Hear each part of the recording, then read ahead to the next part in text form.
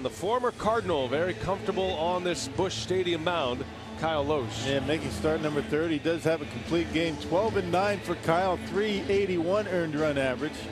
1-2 to Holiday, and a swing and a miss. He struck him out. A 3-up, 3-down inning for Lohse.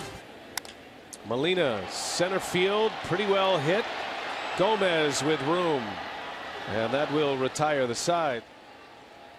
And there's a ground ball to third. Ramirez got to hurry it up over to second for one. Jeanette's relay is in time for the out, and a double play.